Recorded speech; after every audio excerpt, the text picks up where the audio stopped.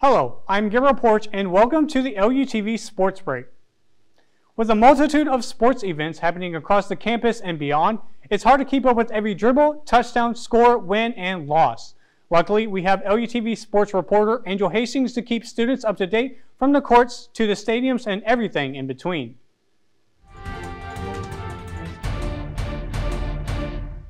Welcome to the Big Red Sports Brief.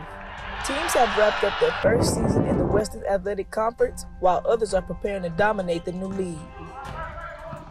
Women's basketball finished the season with a record of 14-15 overall. Acacia Davis was named the Western Athletic Freshman of the Year. The Cards lost in the second round of the WAC tournament to the Sam Houston Bearcats. They finished at 8th seed in conference play and will start preparing for the next season. We didn't do as good as we wanted to do, but next year we'll be back stronger and better. Men's baseball is currently 14-7 overall and 5-1 in conference play. LU has now won their last 6 out of 8 games. The next match will be against UT Rio Grande Valley, March 26 at 6 p.m. in Edinburgh, Texas. Men's tennis is currently 10-6 overall and 2-0 in conference play. Freshman Daniel Sancho Aribzu was named WAC Singles Player of the Week. This has marked his 4th WAC Player of the Week award. Their next match is March 27th at 11 a.m. against Abilene Christian at the Thompson Family Tennis Center. That's it for the Big Red Sports Brief. Thank you for tuning in with us. I'm Angel Hastings, Lamar University Sports, Beaumont.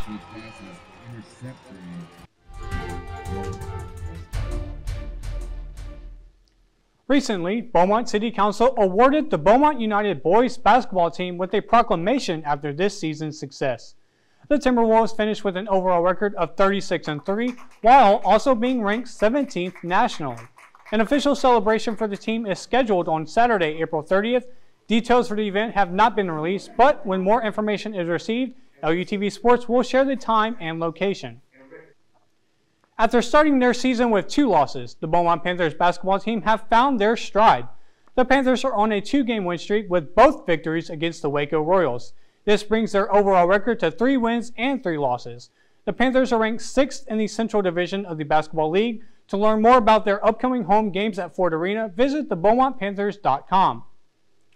After some team's fairy tale story has ended, we are nearing the end of the National College Athletic Association's March Madness.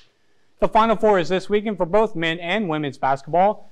The women's hoops semifinals will take place Friday, April 1st. The South Carolina Gamecocks will meet the Louisville Cardinals at 6 p.m. in the first game.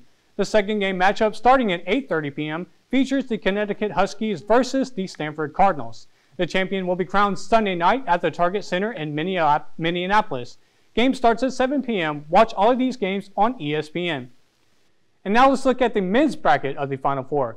Their games will take place Saturday. In the first semifinal, the Villanova Wildcats face the Kansas Jayhawks with a tip-off at 5:09 p.m.